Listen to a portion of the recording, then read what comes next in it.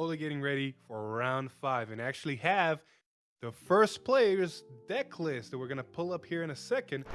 And lo and behold, we have another Shadow Paladin. So this was one of the exciting moments for me because I had already talked to them. They didn't know what I was playing. I talked to the production people that were in the room with us when we were about to play our game.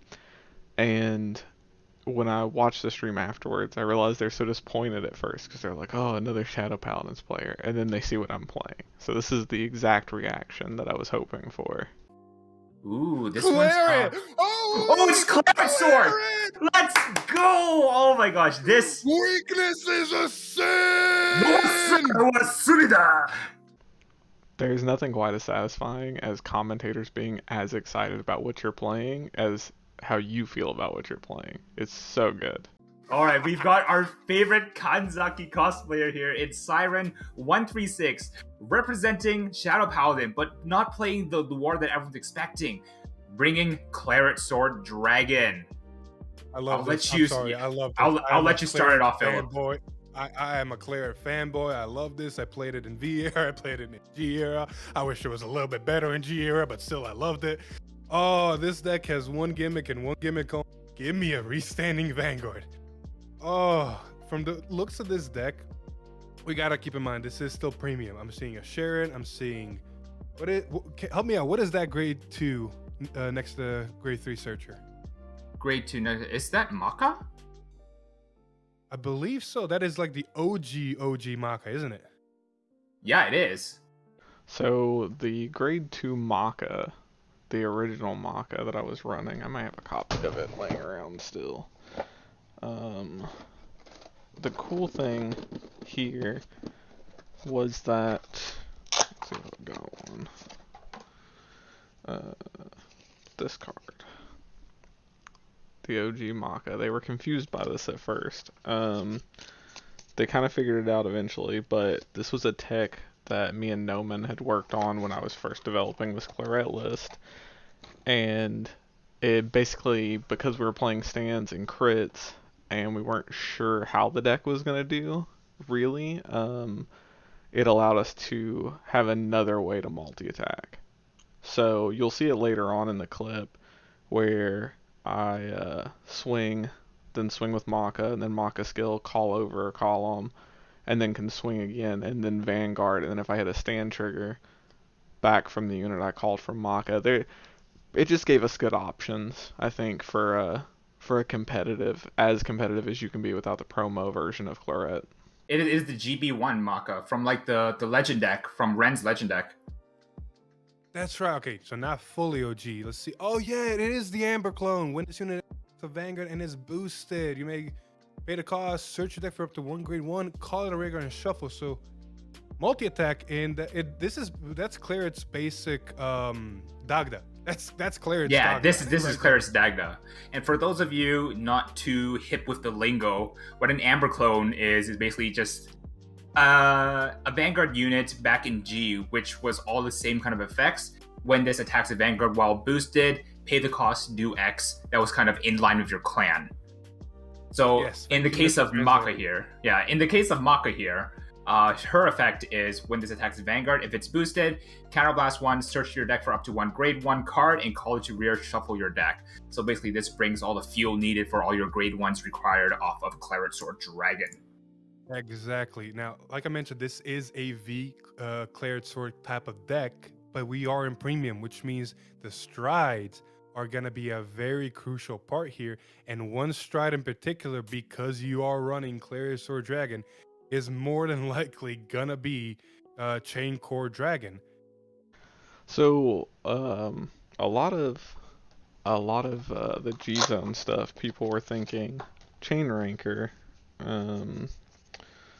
because Chain Ranker's skill allows you to copy your Vanguard skill, which is good, and people assumed that we were going to use it for Claret. Not the case.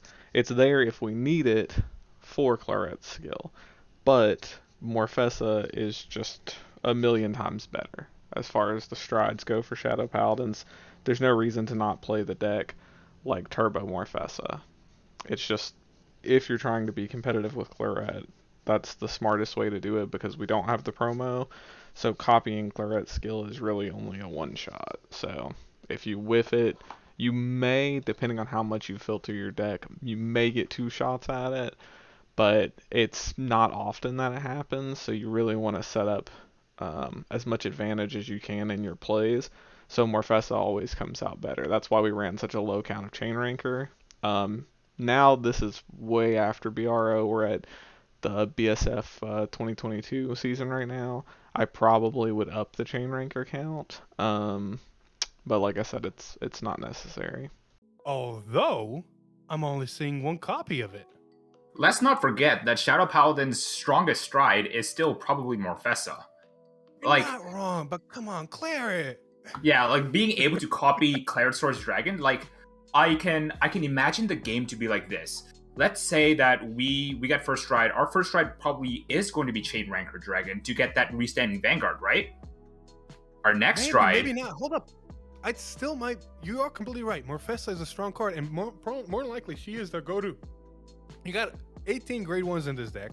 You got more than enough ways to put them into drop zone, which means you're going to get to that ritual 10. Morfessa is more likely to probably first stride, because honestly, I'd save the restanding Claret stride with Chaincore Dragon whenever GB3 is active if it's really dangerous. You know what? I like the way that you think. I also agree with that line of play as well, because Morfessa is a great first stride as well, don't get me wrong, so maybe that's the line of play. You go Morfessa, you go Chain Ranker. And let's not forget about the Claret Sword stride again, Claret Sword Helheim. Very unique effect here.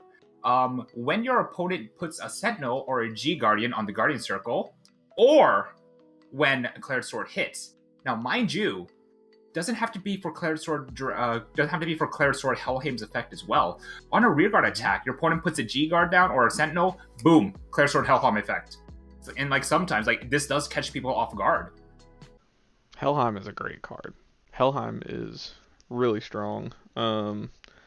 It's not often that you get to use Helheim realistically in your match. If you don't know what he does, you basically flip another Helheim face up, and then when they Sentinel or G-Guard, and you hit their Vanguard, you pay the cost, and you search your deck for up to the same number of grade 1 or less cards as the number of face-up cards in your G-Zone and call them. So it lets us thin a little bit better. It's really niche, I guess I should say. I liked having it. This was something during testing that I was really back and forth on with some of the people I was getting advice from and that were helping me work on the deck. Was either we played this or we had a couple of other options for those spots, like Spectral Blast or Diablo and things like that. And inevitably I decided that, to me, I think the most valuable place was to play Helheim. And I also, this is a stupid reason, but I also just liked Helheim because he was another Claret, you know, and it's one of my favorite cards in the game. So I just thought it'd be cool if I could use more of him. And I found a couple of situations where I was playing that it came up that I actually needed him out. Sometimes for first strat, if we hadn't filtered enough, we needed to filter more. Sometimes in long games where I had to play more conservatively, so. You are 100% correct. I do like to see it. Helheim might even honestly be the first stride. Get yourself prepped. If you see that you're in a comfortable position where your opponent is not really giving you too much pressure and you can prep a turn, Helheim might be the way to go to prep that drop zone, get your grade 1s out, deck thin. Yeah, exactly. I do love that concept, deck thinning, deck winning. But speaking of deck, let's take a look at player 2. Bring it on up. We did mention how we're seeing a lot of representation in the higher rankings, so we're going to see a lot of decks that are getting played. To talk, they'll walk the walk. Round 5. Oh, we've got Aiden Cohn with the high chat love marker there. And on the left, we have Siren repping the Hashima Rin sleeves. Very good taste. Now, There's one thing I do want to tell you, and I want you to mull over until the end of this fight, Sure. and that is the selection of over triggers in certain decks. Because I'm looking at it right now. Aiden is running the Cradamental over trigger. I do So I like want you to that mull that option. over, and we're going to talk about it a little bit later. For sure. I'm curious as to see if it will come up, because I do know like one interaction when it does come up, it will be very cool. Oh, you mean the Leslie? Yeah, I like the Leslie. Like just getting the overtrigger on the Leslie is boom, lots of big power attacks. In any case, it looks like the players are ready to rock. Shadow Paladin versus Pale Moon. And Who's Shadow your Paladin going first? Riding into the Abyssal Owl, going into a 5k. That is sad. You don't. If I'm correct, you don't get the Abyssal Owl effect at all. No, you do not. So riding into Abyssal Owl turn 1 was a 2-part thing. Yes, riding the smaller one stopped a lot of the damage deny, which was something one of the commentators was talking about. But also, in hand, it was the best option I had. I didn't open amazingly, and with the lines of play that I was working out in my head with what I had, that was my best option. But maybe the plan is to actually ride into a 5k because of how small it is. You turn off the ability to do damage deny. In the deck, there's not much recursion in Claret Sword.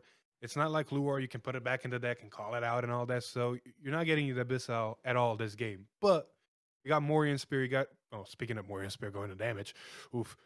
You got Morian Spear that can get that Abyssal out for a Soul Blast. Get your drop zone count of grade 1s up. Just start that train.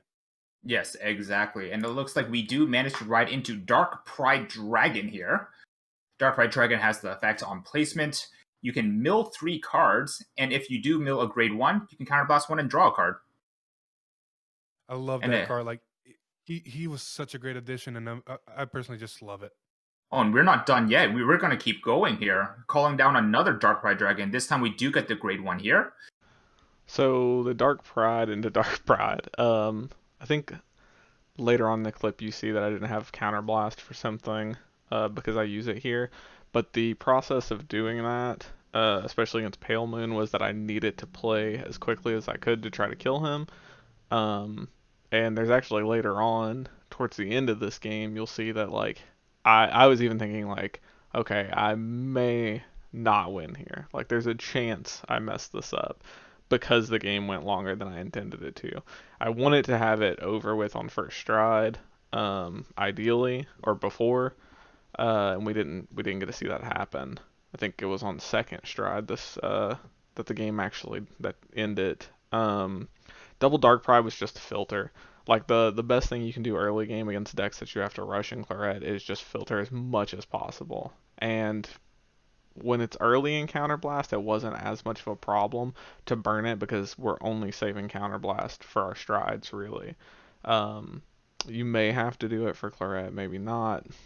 You don't know, but you're not counting on the Claret skill being the thing that's saving you late game. More often than not, it's either multi-attacking or Morpheus Guard Restrict that's going to be your winning image.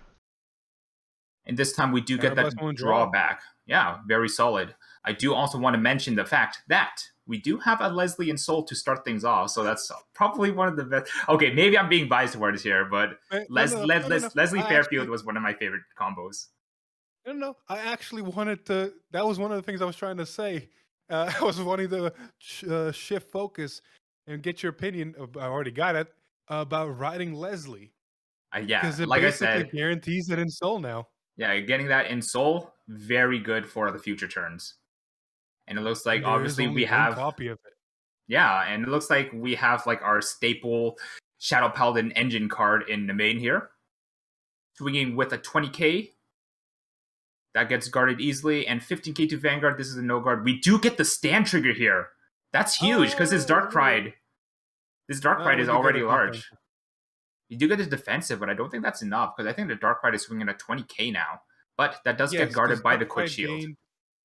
Dark Pride gained 5k on his own, And while the Saint trigger was ripped, that's only 5K. That was more enough to put it at 20, going over that 18K that Leslie was at. Yeah.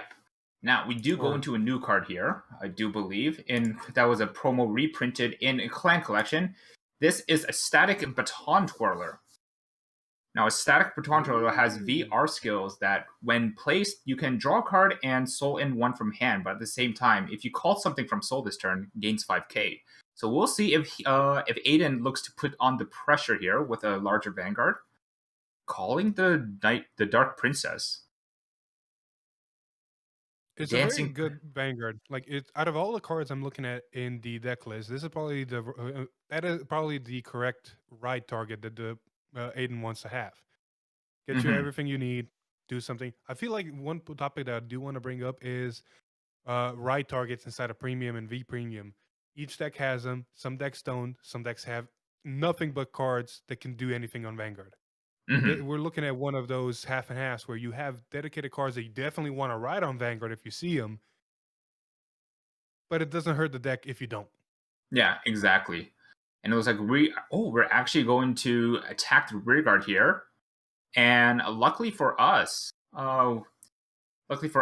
this kind of chokes the Shadow Paladin player of resources, since they already have a damage. They're unable to damage charge themselves off of the heal trigger. Not to mention, technically, hold up, that was a one to pass. No, never mind. She did gain 5K. That was a 14 swinger. Never mind. It was a 1-2 pass, because I don't think anything was called from the soul this turn. So it was 1-2 pass, and they got the draw trigger to hit it as well. So that's good to see. Right. No, Philip, sorry. You're Philip. Wait a minute. But no, Claret. Oh, there he is. There's the boy. Claret Sword Dragon. One downside. No CB. Oh, yes. CB. That is a bit unfortunate. Now, I wonder how many grade 1s we managed to mill off of Claret Sword skill here. I do see the Ritual PG in drop here, Drag Saber Ezra's in drop. And it looks like we're going to still continue to use some Navane Engine here to just get some more cards here. Just setting up our back row there. Now, get your grade 1 set up.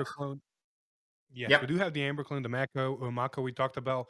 And I'm looking at the deck list again, and I'm just trying to predict what targets we have. It calls a grade 1 out of deck. We have a Navane as a booster, which means any card we call out will probably be just enough to hit the Vanguard if no defensive triggers are in play. So out of everything in the deck, we got options from Blue Espa Dragon to kind of get more cards out of there, get it itself to 10K. Sharing could be a good option to kind of get that counter charge. Yeah, unfortunately, with no counter blast open, which I assume we're going to be looking to probably damage deny again. Actually, at this point now, since we get first stride, we can probably just go hard. Let's take a look at what Aiden aims to do. I did see a Harry go to damage, though. Hopefully we have another one in hand. Thinking on the ride. It is Harry. Does anybody want to tell Aiden to flip the high chat upside down? Nah, it's cuter upside down. adds more charm, because in the Pale Moon Circus that is like Harry's, we're gonna be having a lot of like upside down trapezes, right? So I think it's flavorful. Like that. I want to say something real quick. We see Harry go to XL2. We know it's going to basically turn into a force marker in the sense of let's stack as many XLs on this one circle as we can. But talking about Harry and XLs, for premium, I can get it. XL2, draw. The more XLs you make, the more you draw. In V premium, though, personally, are you more of a Harry should go XL1 or Harry goes XL2 deck? I personally prefer XL2 just because intrinsically at nature, I do like to draw cards. Being able to draw cards means that you're able to see your combo pieces faster. And being able to see your combo pieces faster means you're able to put a higher impacted turn faster. Now, it looks like... I guess the 10K... The 10K does stack up very quickly. Especially on a Starry Pop. So that is a very good point to make. Now, it looks like Aiden has strolled into the Dark Lord Princess here. And with minimal resources required, we'll be able to do the entire like turn process here. We'll be able to attack with Dark Lord Princess, call her out to the rear circle, restride into Yvette. And we're digging for that Alice. We have Leslie on back row, but we're missing Alice. Now he could have it in hand. Maybe that grade 3 searcher was just to throw off your opponent, but definitely searching for that Alice to get the most out of it. Now, what Aiden looks to discard here will be a very large telltale about what the hand composition might be. If we're looking to discard the Harry, we might already have an extra copy of Harry in hand, or we're just milling a grade 3 out because we already have said Alice. Man, if you discard a card you just grade 3 searched, like I said, deck winning. Yeah, like all you gotta do is like deck thin. Now, still a few more circles to fill up on Aiden's side of things, but it looks like we might start going into attacks here. I believe you might be leaving that front row rearguard circle for the strike, because if I'm not mistaken, it does call itself back. It does call itself back, correct. Now, what's very cool is last turn, a lot of prep went into this turn because off of the princess here, we called Puss in Boots into the soul, and Puss in Boots has an effect that says when your Magia unit or like when your unit is placed on the Vanguard circle, you can pop him out as just like an extra 5k body. Then also has the effect that when it's placed on rearguard from soul, you can also use the Magia effect to call something out of soul again. You are correct. And we did see in the deck list that Puss in Boots is one of the potential starters, but there's another potential starter in the deck, and that's Happiness Collector. And if we manage to see that card, that is a combo piece on itself. Exactly. There's a very nice Happiness Collector with Purple Trapezist, kind of loop that goes on where you're able to like soul charge a bunch. You're able to draw a bunch as well. But it looks like off of the cat skill, we were able to get a Static Baton Twirler out this time. And this time, since we are calling stuff out of soul, the Twirler is 5k up. Is that a trigger? I do believe that is like the soul in. Yes. Put the soul, draw a card, 10k to the Vanguard until the end of battle, the GB1 crate trigger. We'll go through our attacks here, going from smallest to greatest because we don't want our opponent to get useful damage triggers here. We do get the brand win into damage zone there. A thing that really did come up recently for me in this is patterns of attacks. A lot of decks have different ones just because of how they play, but I found the scariest pattern of attack in those decks and those clans that are able to swing with all of their rearguards first and then the Vanguard is last. Because to me, you have to guard. They'll probably put you to higher damage unless you can guarantee guard the Vanguard without a perfect guard or whatever. You're getting hit with a potential crit or something that can just end the game there, and you don't know because drive checks are going to be unknown. Exactly. And then worst is like if they manage to leave one rearguard column standing. So any crits that they get, you start looking down the barrel of another attack again. See, I'm specifically talking about Flagberg, which is a good example. But another deck I'm talking about that is even scarier, in my opinion, is the V-Clan Collection Nova Grappler in combination with Cat Butler. Oh, exactly. I love that combo so much. I'm glad that you brought it up. It's just, just the ability to have all of your rearguard swing. They're looking down the barrel of like multiple attacks, and then they have to deal with 2 Vanguard attacks as well. And then they're looked at the decision of, do I take this or do I guard? If I guard and they get a crit, then the Cat Butler restands and I'm forced to guard again. There's just like the existence of Cat Butler in the new Nova deck is just a very good boon to it. Yes. Now, if we go back to the game, I saw Stand Trigger, which means multi-attack. Now we get to re-ride. Like, we're doing everything here. And it's... Yeah. And it actually looks like we've opted to call the Dark Trick Mega, the Dark Lord Princess to the Axel Circle here. So this will swing at 20k. I think... Oh, I love that. Call the crit trigger. I'll put it back to soul, draw more. Oh, I love that combo. This is this is so juicy. What a great way of farming more hand on your first stride as well. Like, we haven't even touched a counterblast, mind you. No. This is amazing. I love this. Yeah, so we're going to use Yvette's skill here to not only get us another Axel Circle, but because this is Axel 2, we get to draw one more. Not only that, like, whatever we call Starry to this... Pop and Soul. Is it Starry Pop time? Is it time for Starry Pop? We're actually Pop going time. to call over the princess here to get that Starry Pop. And now we're going to start stacking some Axel 2s here. Getting exactly. that... Yeah, you got to do what you got to do. Starry Pop is a much more threatening Vanguard than a Stride. A Stride is an amazing Vanguard. It gains power from the heart and it has multiple abilities. But on a rear guard, Murakumo can tell you it's not doing much. For sure, for sure. Now, I'm curious, with the 15k boost from Yvette here, I wonder if Starry Pop Dragon managed to get to that 40k threshold to gain that extra crit. We got a 5k from 2 XLs. That's already 10. And if that's a 10 accounted by the dice, Starry Pop is barely at 15, maybe 25, which means it needs 15k more power. Now, it looks like our opponent did no-guard the Vanguard swing once more, but those 2 defensive triggers, putting Claret Sword at 33 here, does make guarding these last few attacks a lot easier, even to the point where it looks like it's just a pass. Yeah. I think once the heal trigger got hit, Aiden exactly knew, all right, I'm not probably going to be able to do much damage. Let me do my turn still because I have the Vanguard ability ready. And then that's probably one of the reasons we saw that crit trigger come out. Build hand.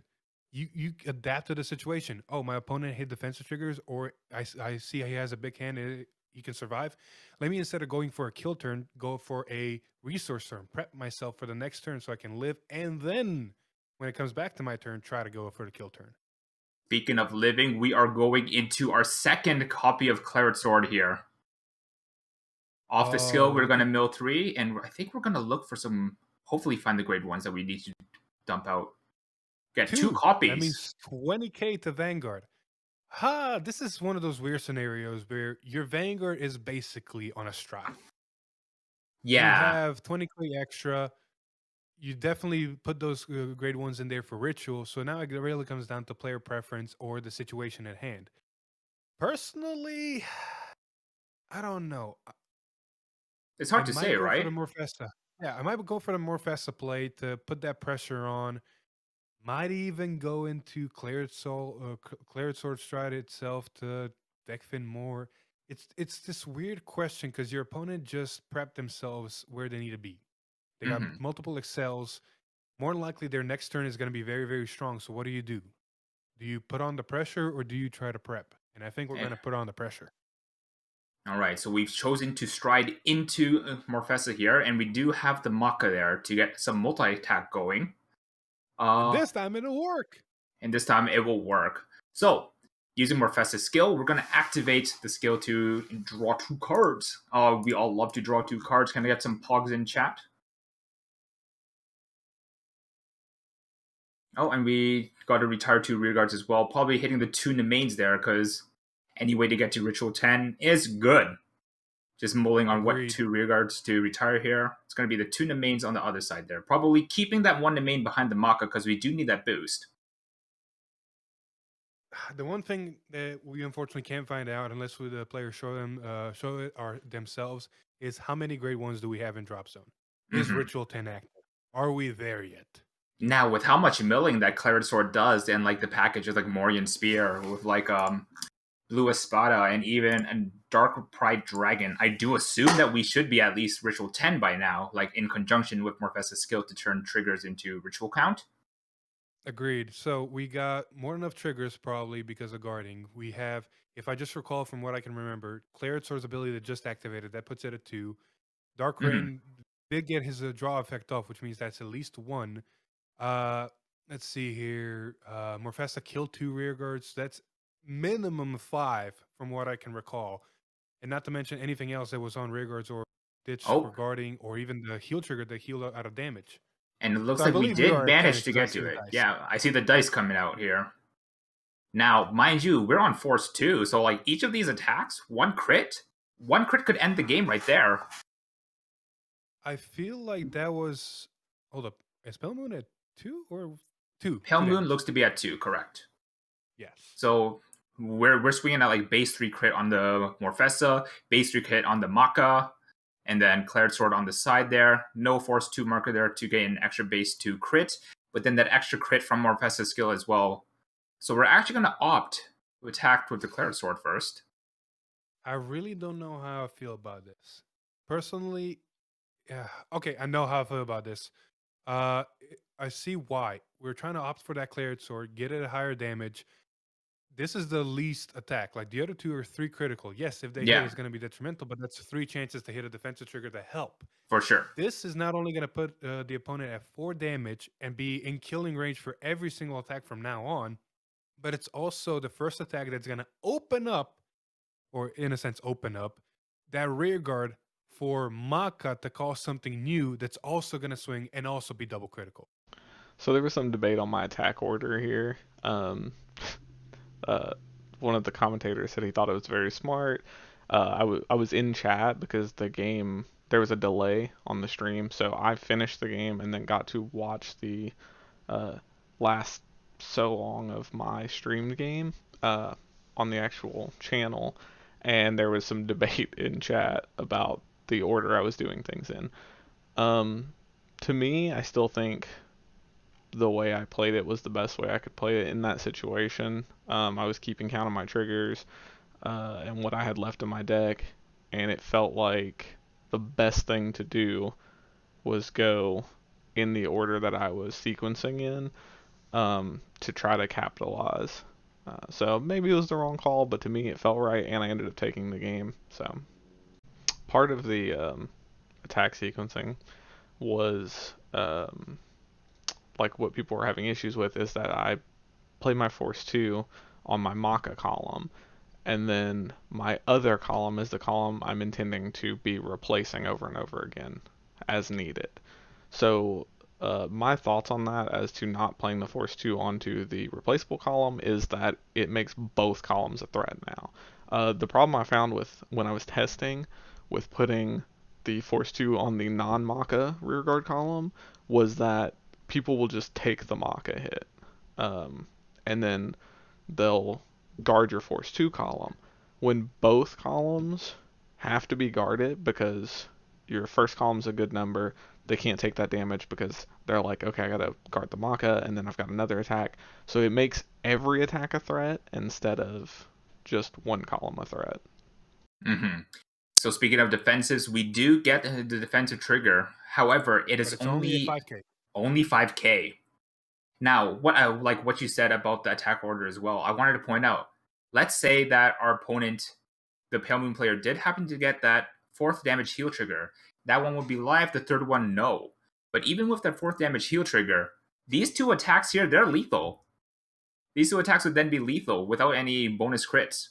So I think that attack order was very smart.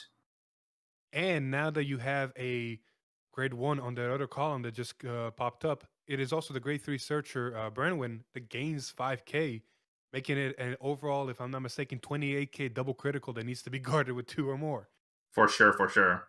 And getting that random guard restrict there, that's what makes this so hard.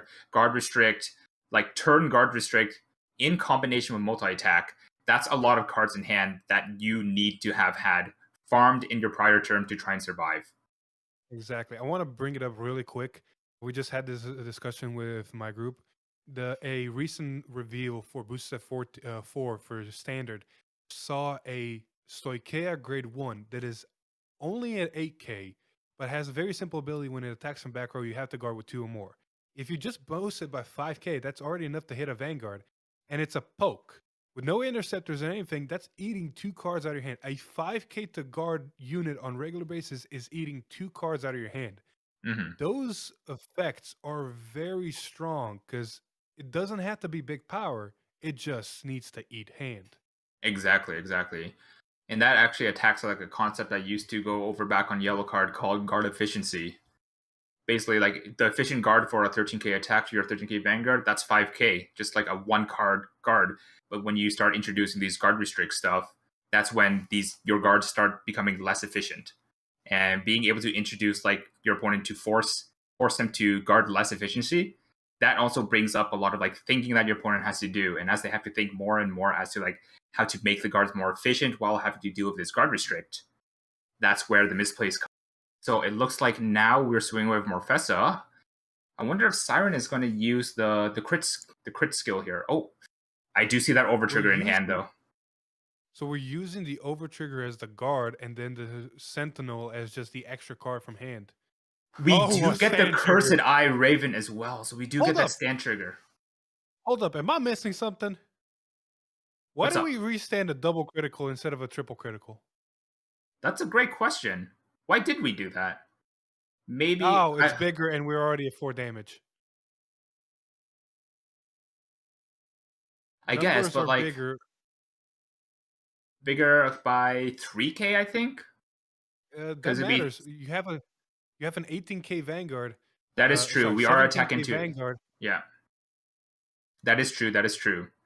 What's curious though is the fact that we didn't use the Dagger of Peaceful Passing Prederi to guard. I mean, to push into Soul to gain an extra 10k and draw. Maybe because we do fear deck out because of how hard Claret Sword mills. That might be a passing thought in Siren's mind.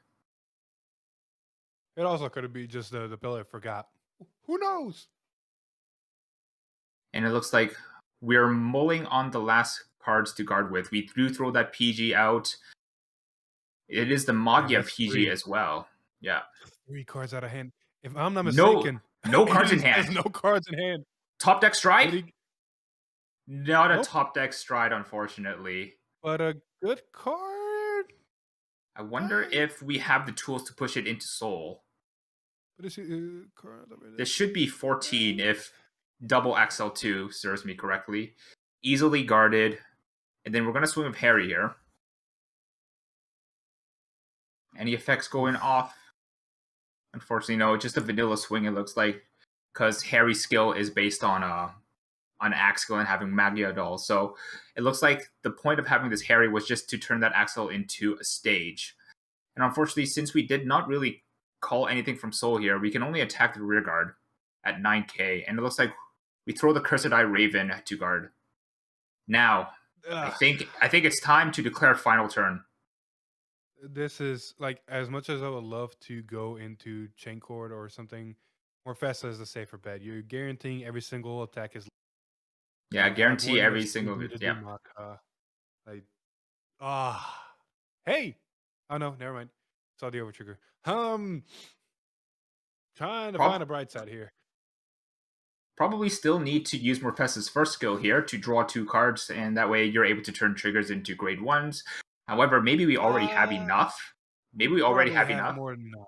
We probably have more than enough. And to piggyback on your previous point, we don't want to deck out.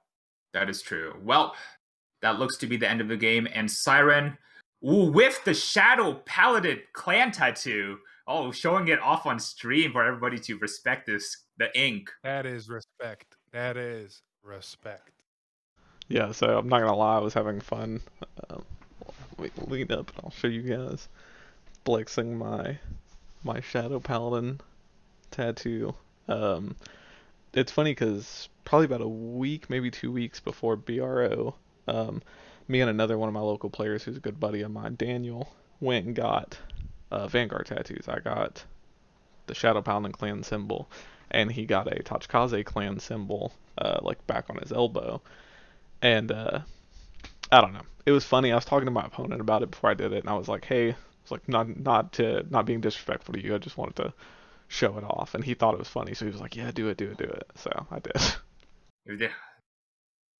Oh, that was a great game. Like even though Aiden lost, I think he was able to show off like the strength of Pale Moon, and I think that's like something to be proud of. Like being able to show off that even though you went second, even though you got first stride, you got to show off like the strength of the deck. You got to show off the 2 Mega Tricks, and then you got to like if we manage to get that stride, because of the fact that Pale Moon uses their soul as a toolbox. The moment you stride, boom, that's a lot of sudden advantage all of a suddenly, right? So depending on what that top card was onto Aiden's turn, this game might have gone a bit longer. You're 100% correct. I do want to give Aiden props. That moment when you see your opponent is in a good defensive position, you change tactics. Instead of going more on the offense, like we mentioned, go into defense to pull that crit trigger out, to go back to soul, to draw you more cards, to prep yourself. But at the end of the day, you still are facing down a barrel of something that can say double critical, 15, 2 cards or more out of hand. Like mentioned, the the numbers don't have to be big. That guard restrict is enough to just eat at your hand, and you got to do a lot of good prep work. And Aiden did try it, but unfortunately, it just wasn't enough. Like, I actually think it was enough. Like, it was enough. Like, we saw that Aiden was able to sneak out of that turn with no cards in hand, which means he managed to gather enough cards to survive the turn. It was all just depending on what was on top of that deck to see if we were able to extend the game a bit more. You're not wrong. I think I'm the last person who should be saying stuff like "Don't bank on top deck heroes," but, but you are completely correct. There was just enough cards to guard. Pattern of attacks. It was right. It's really hard in those situations. You see the end of the tunnel, and you can't do much about it. Change your course. But Mhm. I do want to point out. What was I want to point out? Oh yeah, Claret. I love Claret. Yeah. It was nice to see a different version of Shadow Paladins. Like Luard is the go-to, but seeing Claret, just it can get to the necessary grade 1 ritual count as well, and I it has 100% agree. more. Like, we saw how quickly, like, the Claret engine milled out the deck. Blue Espada, like, Dark Pride, Morian Spirit, and Claret himself, all these cards just say, dump your deck, turbo that I ritual. love the inclusion of Maka. That was yes, Maka. It was a great intruder. It was a great inclusion. And like I said, when you couple Morfessa with multi attacks, and that's what we get off of Maka as well. Like, imagine if we had 2 Makas going into that turn. That's 5 attacks that you're looking at with like multi attack. Then your deck thinning as well. With the inclusion of Chrysadite Raven, that means you also have stand triggers in deck. You can go up to 6 attacks. Yeah, I think that was a good turning point in the game. That stand trigger, that stand trigger, yeah. Because of that stand trigger that restood that double critical, that was 2 more cards out of Aiden's hand that he had to guard with. That might have been. I might be also mistaken. We saw a stand trigger on Pillman. My memory is starting to mix. No, we saw a stand trigger on the Shadow Paladin side as well to get them that extra attack on that Branwyn. Ah, there we go. Yeah, and there you go. Oh. That extra attack, that 2 extra cards out of hand, maybe Stride Fodder was there. Who knew? Well, I mean, with the inclusion of Heal Guardians, the chances of hitting at least one potential target to be able to strike, because I'm looking at the Pale Moon deck list again. We're running the crit trigger that counts for Stride. We're running Starry Pop that's a grade 4, so it counts for Stride. We got next to Hari, 4 Haris, and then 3 more other grade 3s. So there's more than enough Stride potential in this deck to be hit next to the Heal Guardians. It's just didn't see it.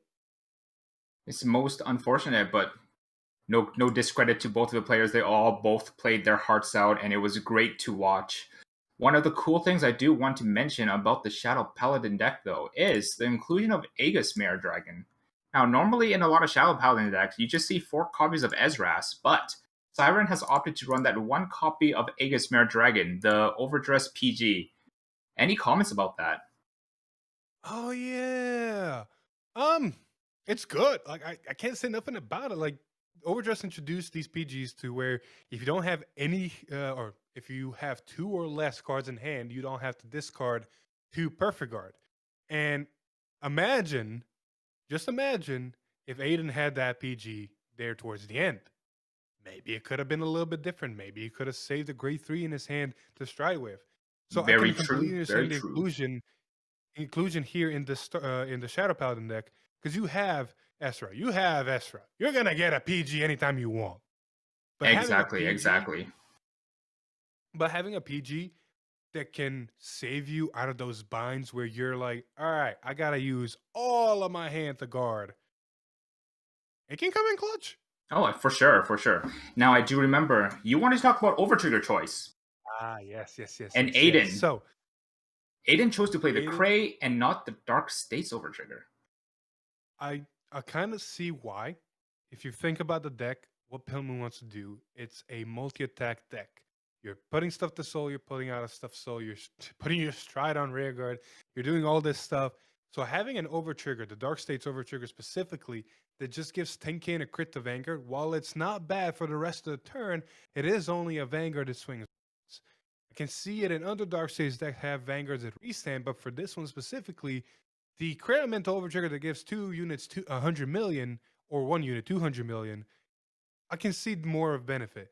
And I think we hinted immediately, it's like if you Yeah. have the Leslie Alice combo, put the 100 million on Leslie and You're off to the races. Just boom, boom, boom. Do you have a PG? Do you have a PG? Do you have a PG? exactly. And the other 100 million could go to Starry Pop. Yeah, Hey, for easily sure. hit that 40k. Yeah, and then let's talk about the overtrigger. Hit that 40k. Yeah, and then let's talk about the overtrigger that Siren opted to use. We went with a Yes. Martinoa here. Now, in this deck specifically, because we do have a restanding Vanguard in Claret Sword, if we were to go to Chain Ranker Dragon, that would be 6 drives if I'm not mistaken. 6 drives because of triple drives, yes. Yeah. So 6 drives, that just it is increasing your chances to hit that overtrigger. Now, unfortunately, we don't run a high amount of grade 3s outside of Claret Sword and the Heal Guardian itself to call to rear to try and get the twin drives, but sometimes just having a rear guard to get twin drive off of as well. Hell, maybe just the fact that on your first one, if you get 100 million power, your second one also 100 million power with the guard restrict, that might be enough. You're not wrong, but we did see in this match specifically a Claret on the rear guard, which means it's not impossible. Yes, you only run 4 Clarets, so having a grade 3, you only run 4 grade 3s, period, mind you, in this deck. Yeah, yeah. But having a grade 3 on rear guard is going to be hard, not impossible. I think the merit is still there just because we saw multi-attack in this build. We saw Maka provide another unit on the board to multi, which means if you hit the overtrigger, granted your pattern attacks have to change a little bit, but if you do hit the overtrigger, you're still getting 3 extra drive checks just from the rear guards, making it 9 drive checks total in that turn if you did chain cord with Claret Sword, yada, yada, yada. I'll address the PGs now just to wrap this up. One of the things, let me pull out my PG lineup real quick. So my PG lineup was 3 Estras, 1 Aegis Mare. The reasoning was the Estras recycled themselves.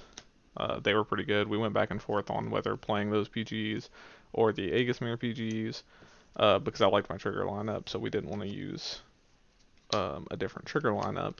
The reason I went with the Aegis Mare is because of this G-Guard. So on GB1, when it's placed, flip a G-Guard, choose 2 grade 1 or less rear guards, move them to G, and if you move 2, draw a card. So the idea was to G-Guard this if this had been called, or if I needed to call this, and then moving it and getting the PG. And it actually came up quite a few times during BRO, and it won me games being able to get out of attacks that I wouldn't have been able to get out of. So it was really helpful. I was really happy with the list.